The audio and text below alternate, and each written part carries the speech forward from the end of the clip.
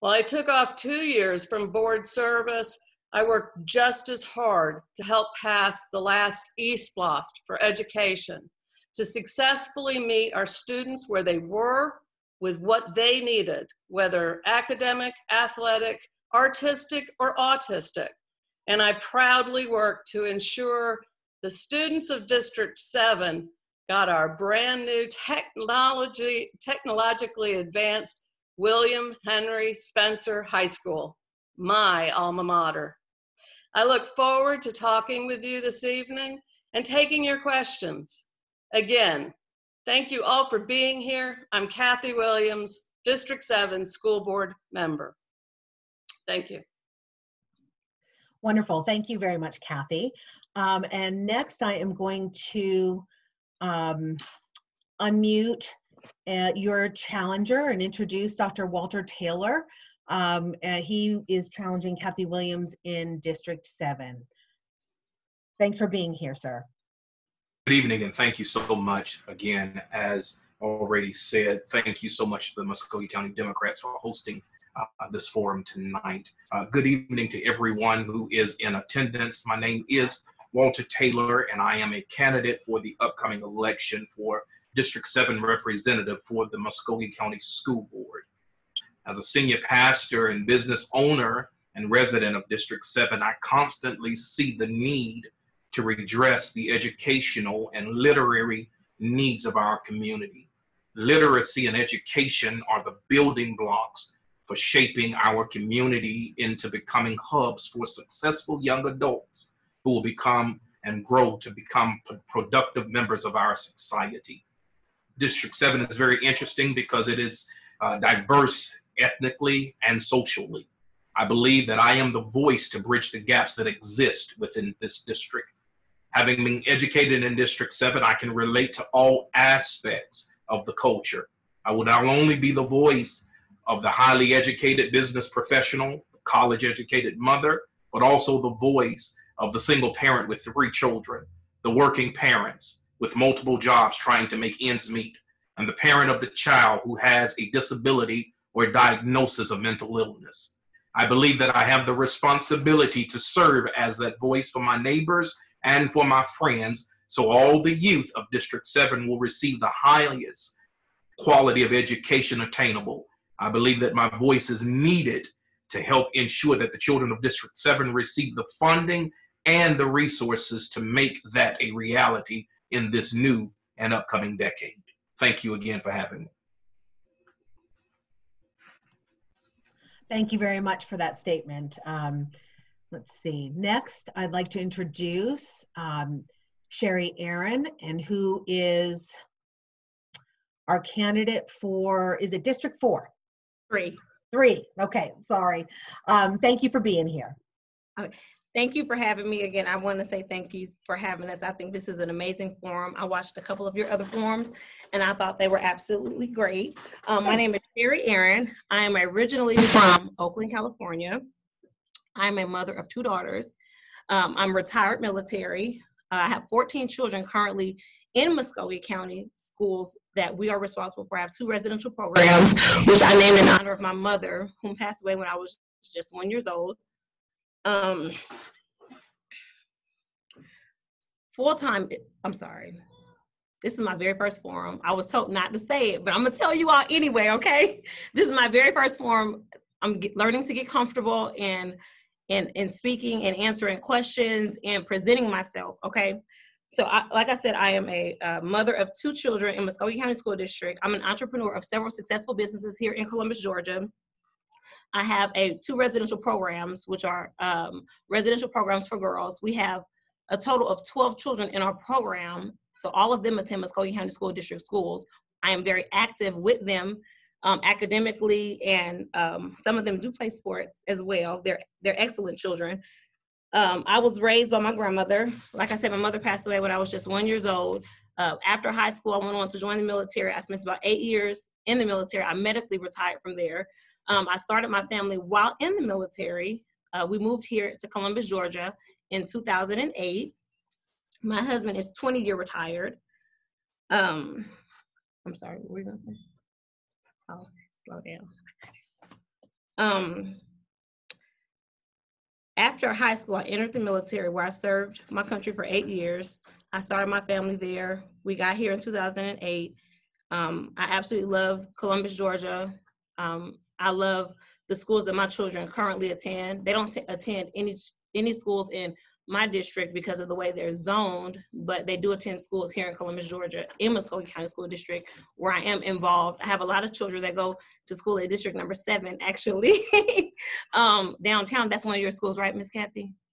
Yeah, one of my daughters, she's actually going from being promoted to the 6th grade this year from your school. I've seen firsthand the need for engagement and involvement from parents who can offer valuable insight when key decisions are being made concerning our children's education by the school board. When I'm elected, I plan to be present at every turn for every voter, just as I am today. My hope is this evening that you get a chance to know me. I'm very approachable. As I was meeting with a lot of my neighbors, they stated that they would like for someone to represent them who's accessible, approachable, and that is me. That's why I'm seeking the seat, so that I can represent my district and be present and be available. My name is Sherrie Aaron. I pray that, all goes well. Thank you, Sherrie. Let me commend all of you, because I can only imagine the bravery that it takes to step up and say, I want to serve, and I'm going to be a public person here, and put yourself out there. So I've never done that. So y'all are ahead of me in that regard. So thank you so much for doing it, for being out here to serve our families here in Muscogee County.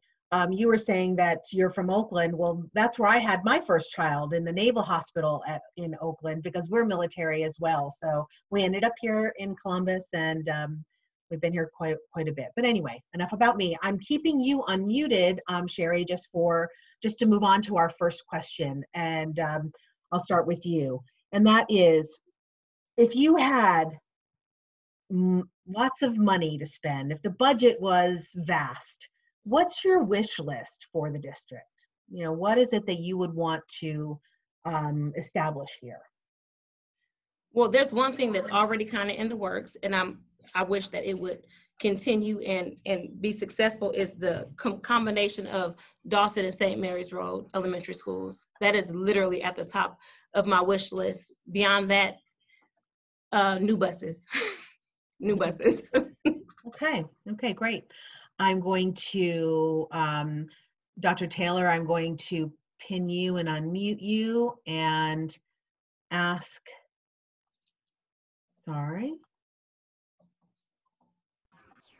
and ask you the same question. What's on your wish list? On my wish list would be a comprehensive plan and implementation of programs that enable single parents to become more involved in their child's education, bridging that gap, addressing some of these socio-economical issues that are facing our community, and addressing and implementing programs for parents who struggle with literacy, so that they are able to, when their child is at home, able to render the aid needed for their child when they are outside of the classroom. Those programs are at the top of my wish list. Great, thank you very much. Let's see. And now,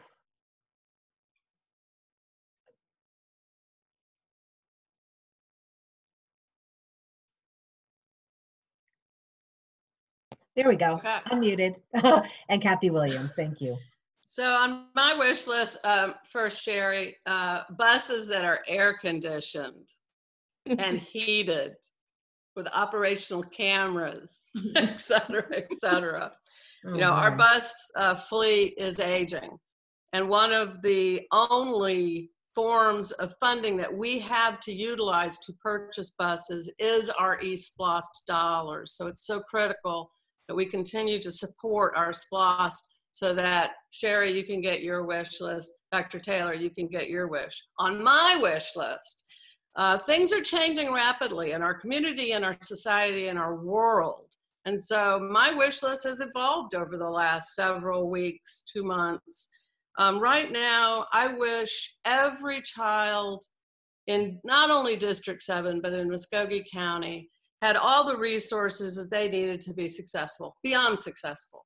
I wish every child had 2 engaged parents at home that was able to work with them every night with their homework. I wish that every child in Muscogee County had the digital learning assets and the connectivity needed to enter this new century of distance learning. I don't think it's going to go away anytime real soon. And my sincerest wish is that we will have enough funding to ensure every student has the ability to take advantage of what educational opportunities we can offer them in this new era. Thank you very much. I'm going to keep you unmuted just for convenience sake and start with the second question that we had from the Muscogee Dems, and that is, what do you think is the single biggest challenge to success that's facing the Muscogee County School District right now, and what kind of proposal do you have for solving it? So again, you know, we're victims of what's going on right now. Biggest challenge, unquestionably, is the pending, looming budgetary cuts that are coming from the state of Georgia. We were so close. We were so close to kind of getting over what the last Great Recession did to our district. We were just that close to getting everything that we wanted 5 years ago, 7 years ago, today. And this is going to set us back. Let nobody be fooled. This is going to set us back. I thought that during the Great Recession, I thought that was the most difficult budgetary process I'd ever been through.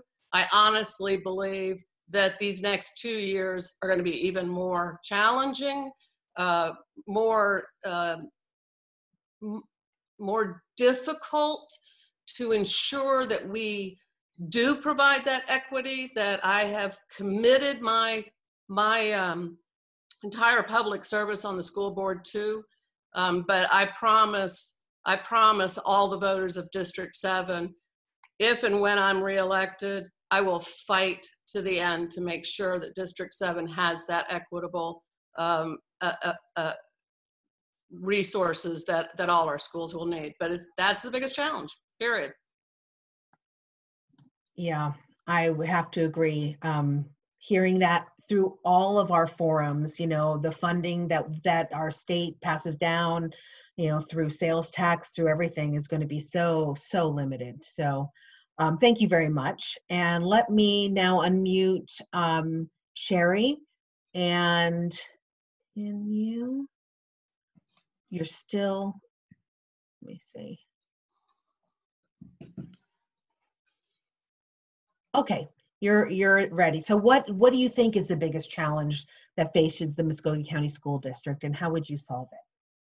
Right now, I think the biggest challenge that we face is our current pandemic, COVID-19, and it's really getting our children back to school.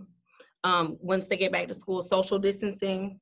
There were several opportunities as far as connecting technology. I know Mr. Taylor talked a little bit earlier about parents not being able to have or understanding technology is how I received what he had said. And I think that's very important, is to be able to get our parents and our students to be able to understand how to use the technology in situations like this. And once we go back to school, social distancing, I'm committed to work with the other board members if I'm elected in figuring out how to come up with creative ways to manage COVID-19 in the schools, as far as additional testing or whatever ideas or that's put out there from the CDC or we come up with collectively, just really to get our children back to school. Yeah, I think everyone's wondering. It's such a world of uncertainty right now. But yeah, that is going to really be a challenge to get a plan in place for that. So thank you very much. And Dr. Taylor, I'm waiting for you to unmute, and there you go. What do you think about the biggest challenge? I must mirror and say exactly what has already been said.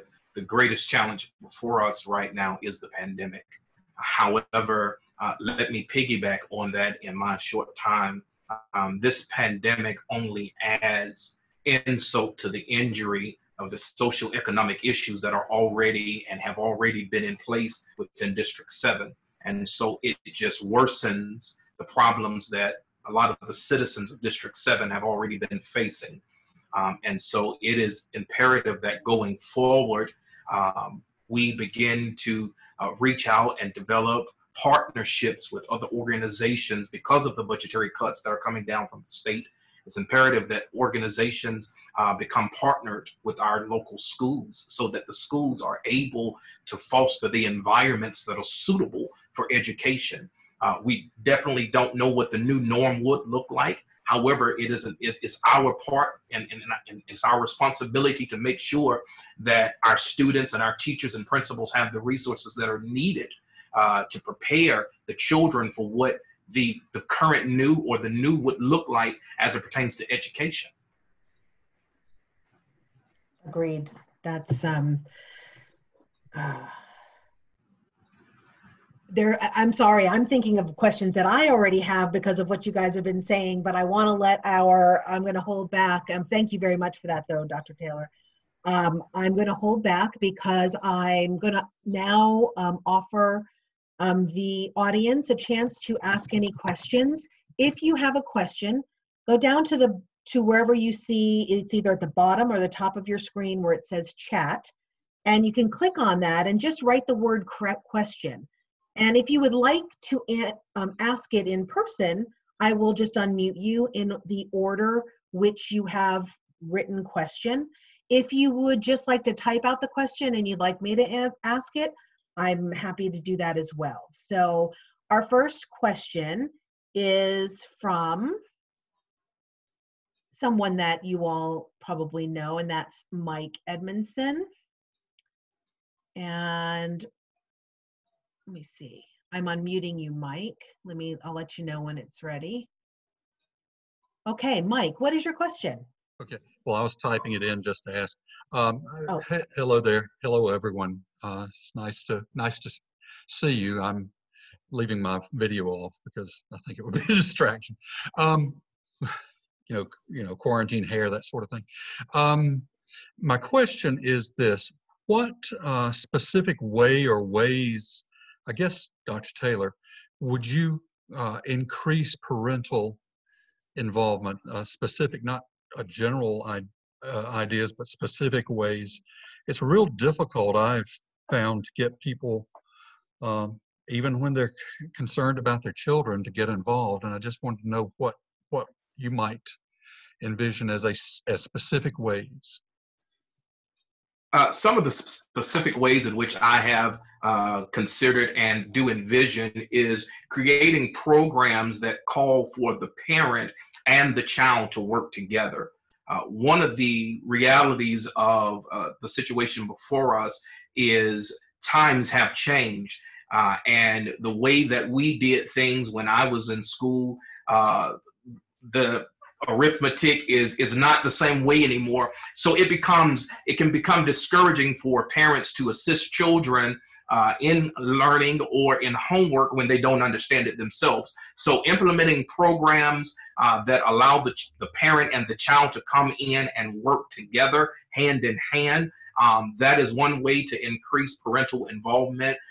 Given opportunities to allow the parent to come into the schools on volunteer basis, to become more engrafted into working with one-on-one with the children in the classroom will help to increase parental involvement.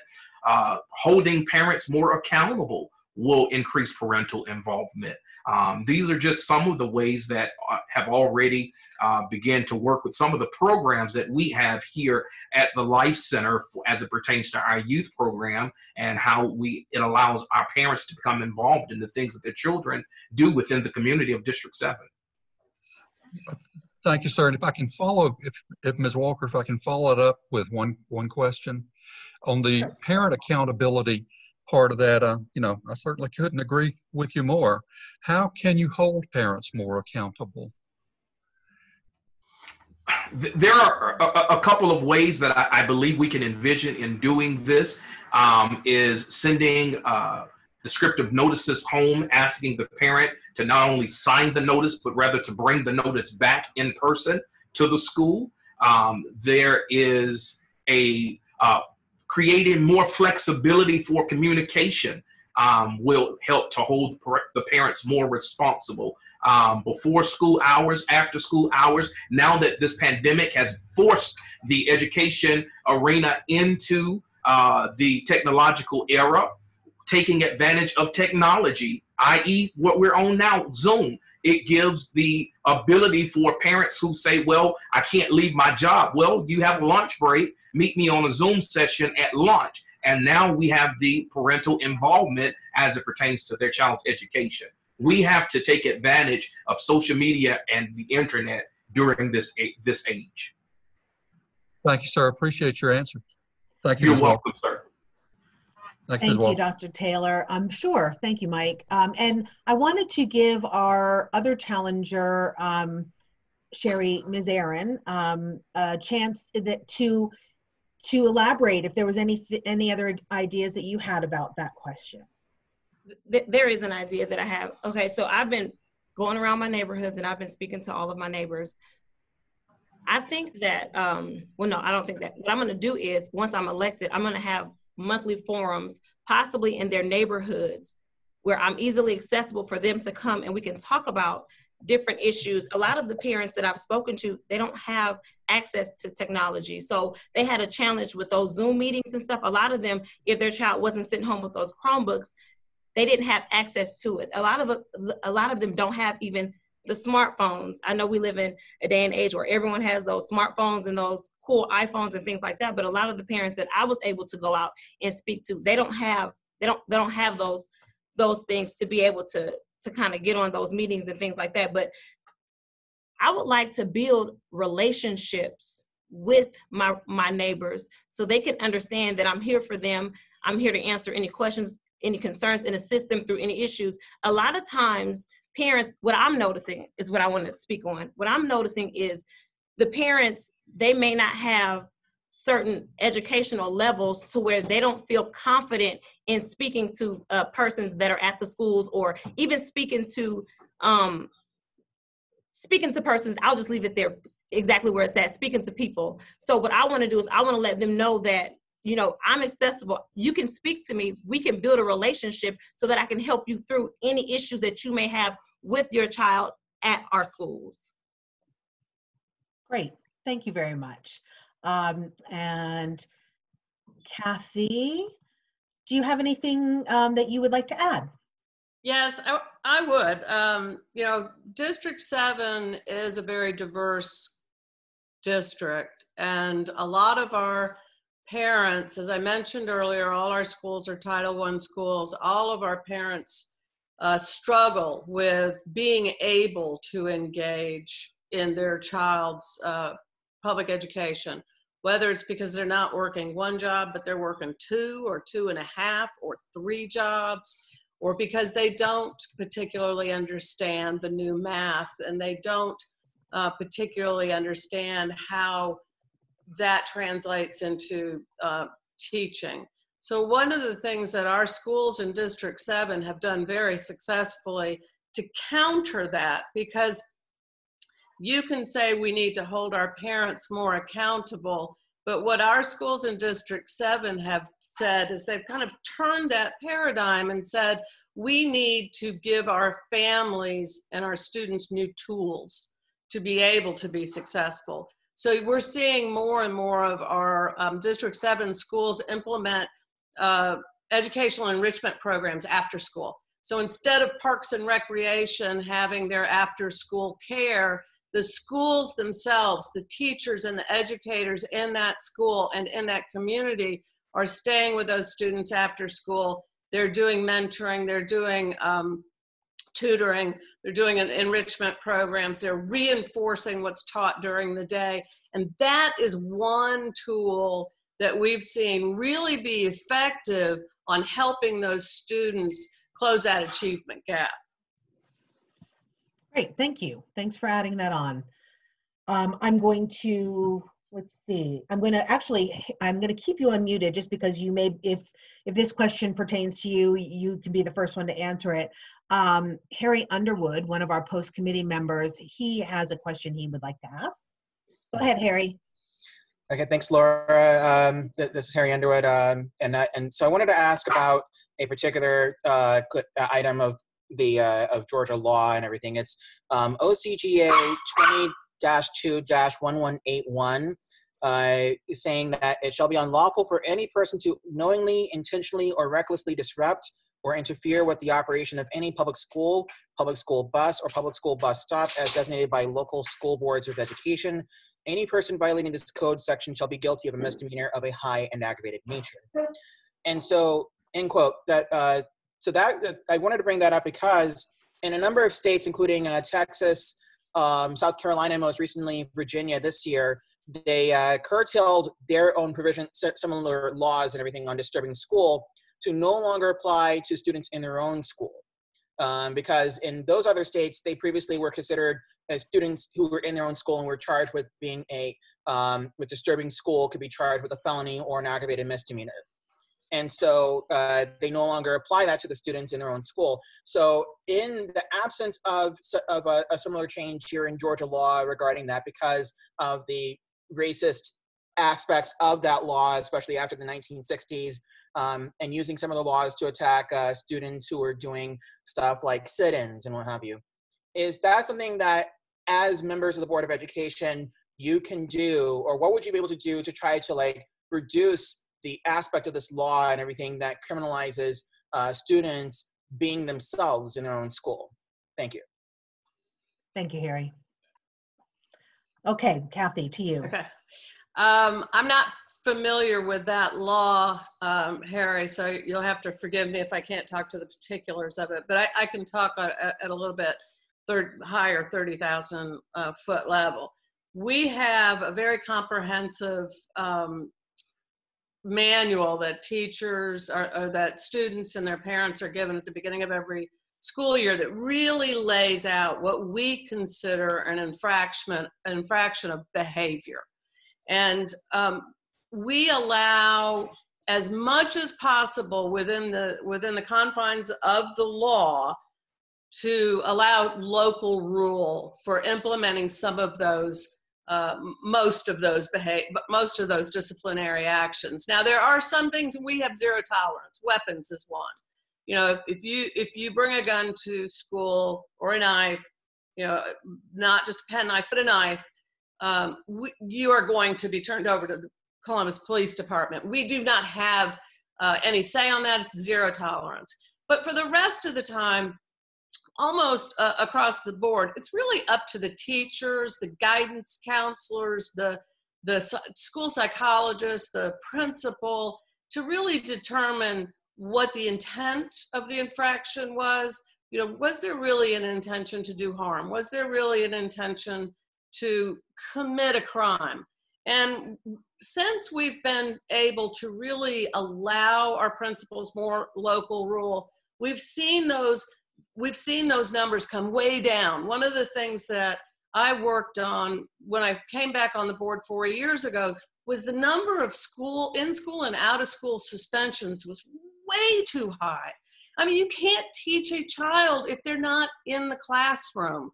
And so Dr. Lewis and the administration really went to work on trying to figure out what we have to do to keep our children in school. That doesn't mean you charge them with a misdemeanor and throw them out, okay? What it means is that you put in positive behavior programs that help them understand what the implications are to their behavior. And once they get to understand it, then you start to see behavior change. And that's really kind of where I come from, is what you want to do is, one, you want to help them understand what their behavior is doing, both negative and positive, and then you want to really reinforce that positive side. We've seen those numbers come way down, and I'm proud of that work.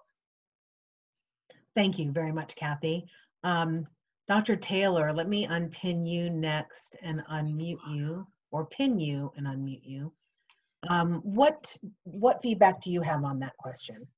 I do agree that a lot of latitude should be given to the administrators of the schools to make discretionary actions and disciplinary actions concerning the children. However, one of the things that I believe is most important and a lot of attention needs to be paid to in this 21st century is educating faculty to understand the difference between behavioral issues and mental health issues, because there has been a serious infraction to individuals. They have been labeled as having behavioral issues when in fact there is a mental health disorder and diagnosis that if the faculty, the teachers, the principals would have known, then the situation could have been handled entirely different. I believe that one of the main streams on my radar is to bring redress to the mental health awareness, and that's going on within Muscogee County. Because when it is that a child is acting out, is this child acting out because they have a behavior problem, or is this child acting out because of a trigger and they have a PTSD diagnosis? And so we have to be able to differentiate between what's going on with this child. I believe that when we can do those things, then we would see a lessening in the suspension rate. Thank you. I think that's a really excellent point, something to for teachers to always keep in mind. And I would hope that that would be a part of information that they would get when they have, children in, but that's easier in elementary school, I guess, when you probably have a smaller group and when you have a larger population of high school students that are coming in and out of your class, that would be more difficult. But thank you very much. And now, Ms. Aaron, would you like to, and I'm still on, it's still saying you're mute. There you go. Would you like to add anything, please?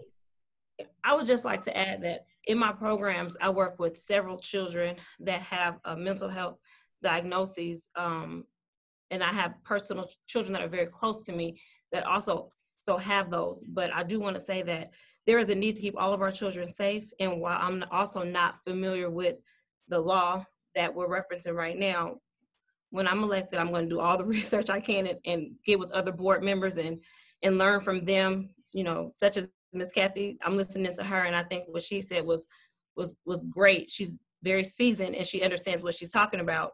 But I also, once I get with them and we discuss different things, I do have a voice, and I will give my input on certain things. But there is a need to keep all of our children safe. So whatever that law is, that I'm gonna, once I'm done with the form, I'm gonna do my research tonight and read about it and try to learn about it. But there is a great need to keep our children safe. Thank you. And just FYI to those of you on the call, Harry linked a website that describes and cites that law. So if you want to go over and just download it while you're not answering, you'll be able to have that right there. So thanks, Harry. Thank you very much to Sherrie. Okay, we have a question from Leanna Fagans to all of you. And so Sherrie, I'll keep you unmuted and you can answer first. It is, what are your plans to ensure that students with an IEP have that access to one-on-one education with their teachers if schools were to remain closed? Oh, wait a minute. I'm sorry. You must have automatically muted because I didn't touch it. Let me. Okay, there we go. I'm unmuted. Okay, gotcha. Thanks. All right. So right now, during the pandemic, we're able to utilize the Zoom. I think that if this is going to be a prolonged situation, that the children with IEPs need to especially have this technology. They need to have these computers, maybe sent to their homes or dropped off, or if their parents are able to pick them up, because they can do the Zoom meetings, right now with their teachers. Mm-hmm. Okay, thank you. Dr. Taylor, let me Okay, how would you address that? One of the ways that we can address this is via phone conference and, as she said, using technology, Zoom meetings, things of those calibers. However, bridging the gap and creating and partnering with programs and resources within the community to enable the children to get the necessary resources if they aren't able to, let's say, per se, because I know residents of District 7 that don't have internet access. So if they aren't able to have the Zoom meetings, partnering with organizations within the community that are still able to give and meet the standards of that are outlined in that IEP. Again, with this pandemic, it has forced us to create a new norm as it pertains to distant learning and education as a whole. So I think it's important that we begin to lay the parameters of what that would look like as it pertains to addressing IEPs. Thank you very much. And then, Cathy, I just unmuted you. And what is your take on that? Because I know, especially, special education teachers have been very stretched trying to give the individual attention that they usually are able to give in the classroom. Yeah, special education teachers is one of the areas that this administration worked incredibly hard to try to close the gap of those open positions, because it's a specialty that is in such demand throughout the country. I mean, Columbus is not unique to that. But one of the things that we've done in Muscogee County is we've been real creative, both in how to recruit for those positions, as well as really ensuring that we show our appreciation in their paychecks. We augment our special education teachers with bonuses.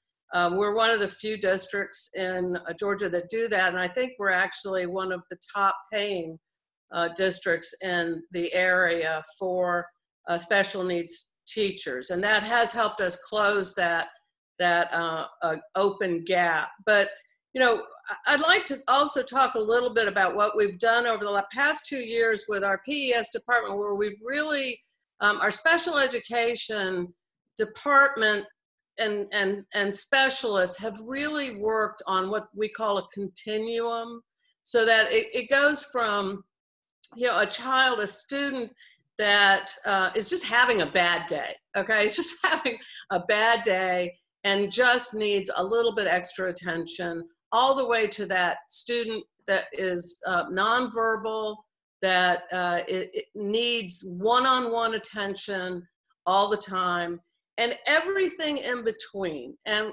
we've brought in, partnerships that have allowed those students to get the amount of attention that is needed for where they are. And again, I started out when I opened my comments with talking about meeting the child where they are to ensure we get them what they need. And that's child by child. And working on this continuum for our behavioral, for children with behavioral problems,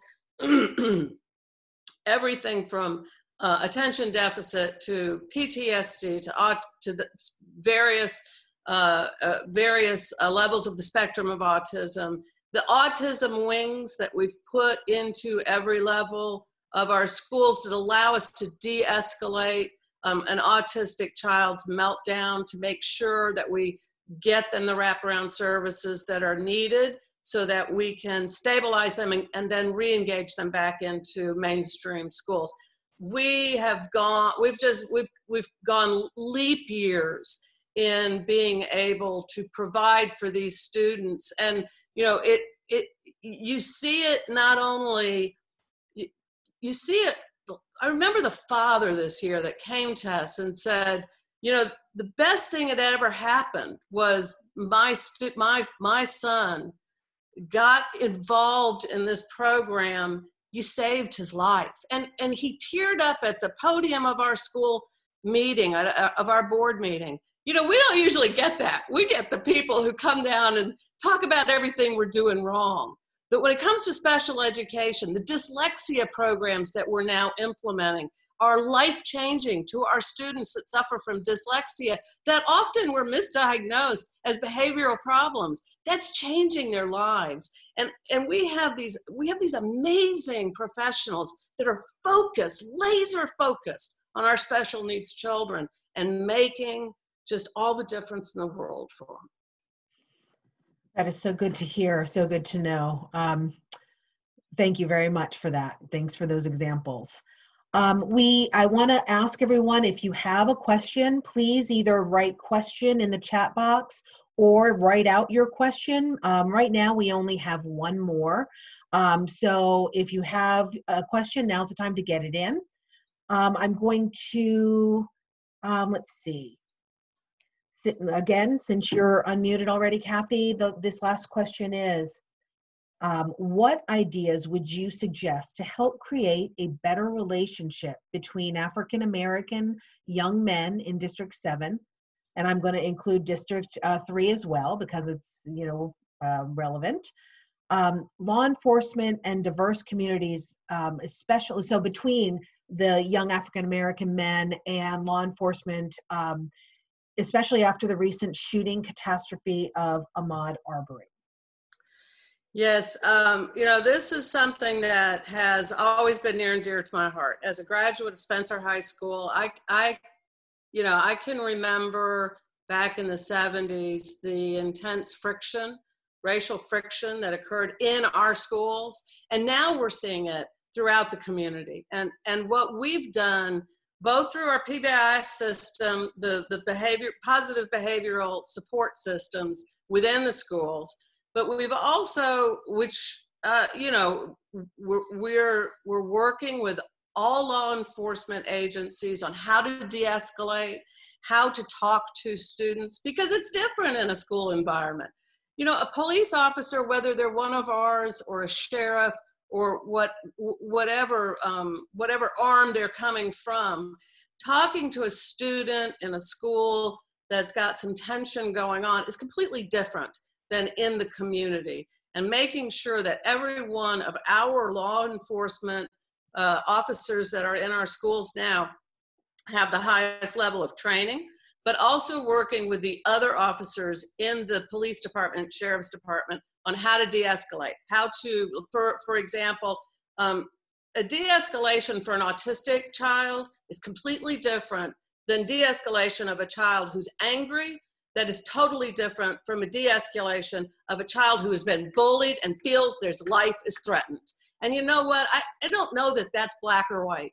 I really think that's just all of our students. And we have to make sure that the police that are in our schools, whether they're our own or our communities, understand and respect, because that's how they're going to earn the understanding and respect from our students. And when our students begin to have a mutual respect with our law enforcement officers, you're going to start seeing, you know, a lot better relationships as those young men become adult men, because they will have fostered that relationship from an early age. Thank you very much. And I'm going to go to Ms. Aaron and then back to our finish up with Dr. Taylor. So let's do that. Let's see. Okay, you're unmuted, Sherrie. So if you could talk a little bit about fostering a better relationship between law enforcement and our young men. I believe that it's about building bridges with law enforcement, with the children, learning how to communicate with them, speaking to them on their level to where they understand and they become comfortable with you. My husband was a police officer here in Columbus, Georgia. He did a lot of community policing a little bit too with our community, with our boys in our neighborhood. They learned him, they got comfortable with him. When they had issues, they were able to approach him, and he made them feel comfortable to where it's not always aggressive. So a lot of times what we're seeing is the relationship between our young men and our young ladies, because again, I have residential programs for young ladies and they are very aggressive as well. So the relationship building the relationship is very important. Being in the communities, the police officers and sheriff's departments and just law enforcement as a whole, being present in our communities, not only when there's a problem, to make our children feel comfortable. I think that that's somewhere that we should start. Agreed. Thank you very much. Okay, and Dr. Taylor, you are unmuted. Thank you so much. I think the most appropriate way that I can answer this question that is before us is from the spectrum of being an African American in the 21st century. As a Black man, I can tell you that it creates tension when it is that you are approached by a law enforcement official. I am a well-educated Black man. I am a prominent Black man within the community. Yet when I am approached by law enforcement, I have to reconcile in my thinking how to communicate this situation that is now before me. I think that we have to educate our young Black men, one, on who they are as African Americans, teaching them their history, letting them understand that they do not have to be statistics of the environment in which they come from, letting them know that they have been gifted and grafted to be more than what any stigma may have tried to be placed onto them, teaching them conflict resolution, teaching them how to de-escalate situations. But then also, as I've communicated with the chief down at the police department, it's imperative that our law enforcement officials, as Sherrie said, do more community policing, come out into our neighborhoods during times of peace, when there is no conflict, so that our young people and our young men especially will begin to understand how to communicate and talk to law enforcement officials.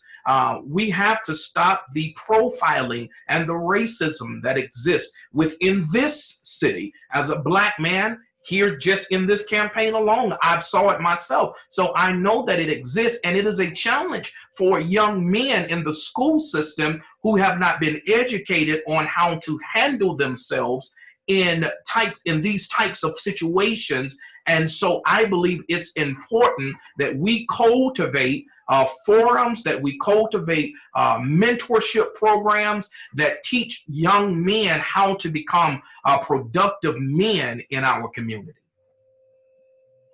Thank you very much. I know that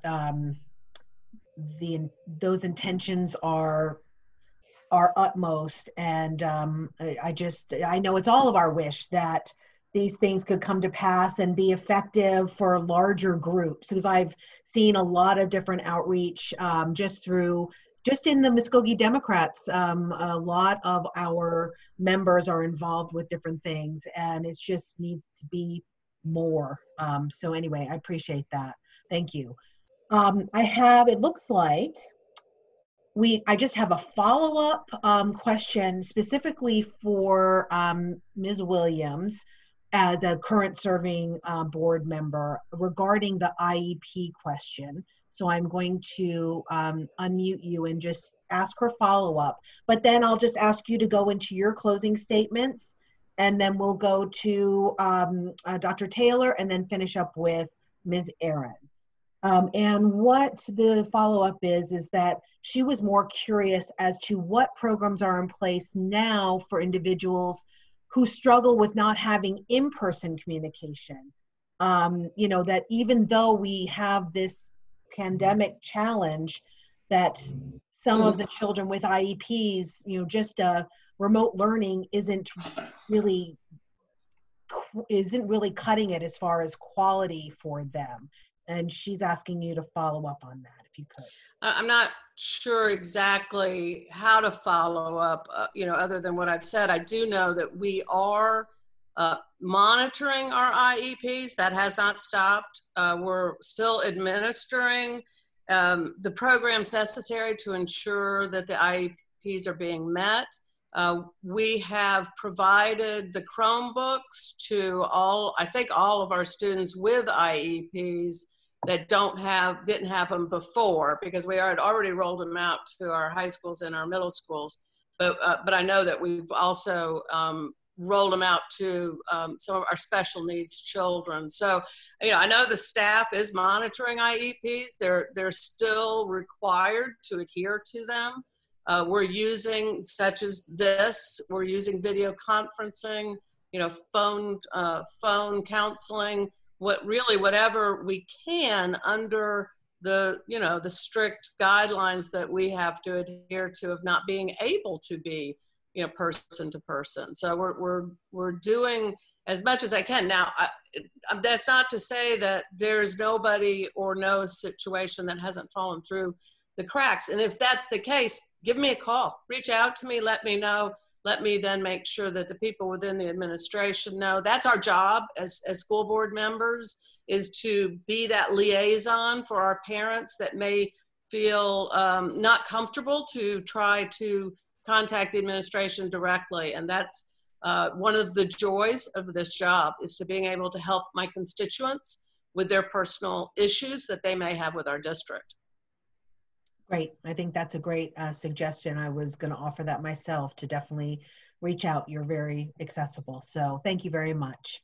Okay. So what would you like to say in closing, Cathy? Thank you, Laura, and thank you, Democrats. I appreciate, again, you putting this together for us. So I'm Cathy Williams. I'm a mother and co-mother of 4 adult children and 2 amazing grandchildren. I have lived, worked, played, and prayed in District 7 for decades.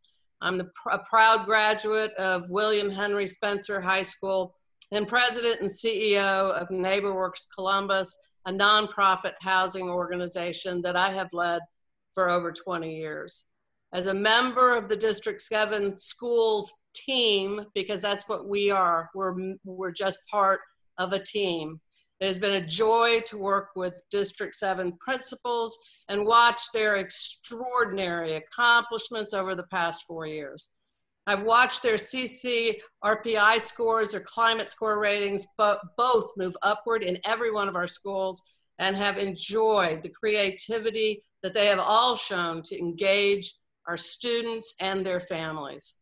I believe in meeting every child where they are and supporting what they need to be successful, whether it's academic, athletic, artistic, or autistic. And I'm asking for the support from the District 7 voters to return me to the position so that I can continue the work, because there is still a lot of work to be done. Thank you, Laura. You're welcome, Cathy. Thank you for being here. Next, I'm going to Dr. Taylor, the floor is yours for your closing statement. Thank you so much again to the Democrat for hosting this forum tonight. It has been an absolute joy. Again, I am Walter Taylor. I am a citizen. I am a pastor. I'm a business owner. I'm a parent. I'm a husband. I'm all of those things. But most of all, I'm a part of District 7, born and raised in District 7. I hurt when I see the children of District 7 not have the necessities that they need to be productive in their academia. It grieves my heart that we don't have some of the same resources that other schools have. And so because of such, I am coming out this election to secure the seat for representation of District 7 on Muscogee County School Board, so that I can fight to get the resources that are needed to better the schools in District 7, to better the environment, to better the workload, and get qualified teachers into our schools in District 7, so that we can become that beacon of hope and that beacon of light like other schools around this state. And so I'm excited to be that voice for the citizens of District 7. I'm excited to represent the people of District 7. So I need your help and your support in this upcoming election. Thank you. Thank you, Dr. Taylor. It was great to get to meet you as much in person as we can. And now, finally, thank you, Ms. Aaron, for joining us tonight. And let us, as soon as it switches over, there we go, please give us your closing statement. Again, I thank you for allowing me to share this platform. Prayerfully, you all have learned a little bit about me this evening. You know that that I'm eager to serve in District number 3. Also, not just our district, but all the children of Muscogee County. I am also a mother of 2 beautiful daughters, but I also mother another 12 in my residential programs. I'm a wife and I'm also a veteran. I have a 3-tier program, a 3-tier plan once I'm elected to implement building bridges, being a collaborative member who is committed to reviewing all information and working alongside other board members to make decisions that provide the best education for all Muscogee County students, breaking barriers, being an active vocal participant on the school board, advocating for the resources for parents, educators, and children, boldly taking a stand for education. I am not a politician, and the education of our children should not be a game of politics nor popularity. It's time for representation that is actively engaged and present on a daily basis. Again, I can't say it enough. What I've heard as I visited my neighbors is that we don't have anyone that is accessible in our district. And I plan to be accessible once I'm elected so that I can be able to help our families and neighbors and listen to them and help them through whatever issues they may have. I'm a parent, and like I said, I have children in Muscogee County School District, so I hear firsthand, you know, and I'm a part of things that are in the schools, and my children, they bring things to me, and I'm able to go and work through whatever issues they have, and I want to have my parents to understand that I will help them work through the same thing. So again, my name is Sherrie Aaron. You know, prayerfully, like I said, you guys have learned me, and you will welcome me with open arms, and I have your support, and prayerfully your vote on June 9th. Thank you very much, Ms. Aaron. Thanks for being here. It was great to get to meet you as well. Okay, everyone, we have videotaped, you know, get the VHS out. We have recorded this session, so we will post that on our Facebook page, and I'll send it out to our candidates just so that you can take a look and share or whatever you would like to do with it.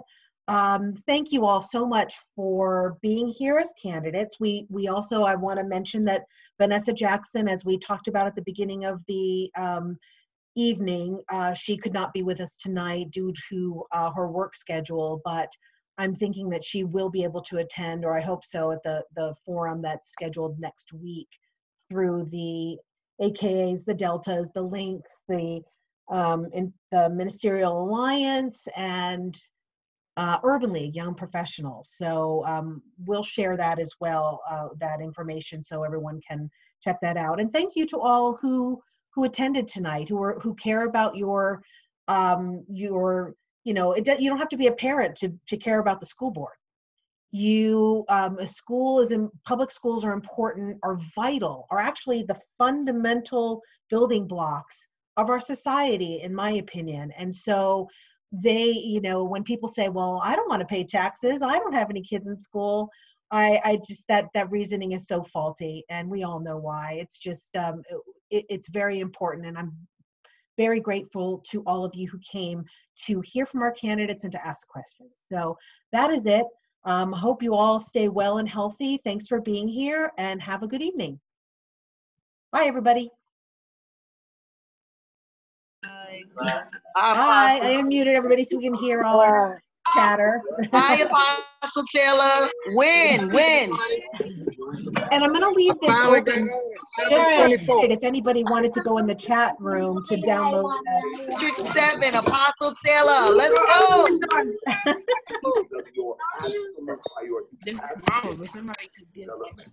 All right. Okay. Good night, everybody. Thank you. Bye. Bye. Thank you.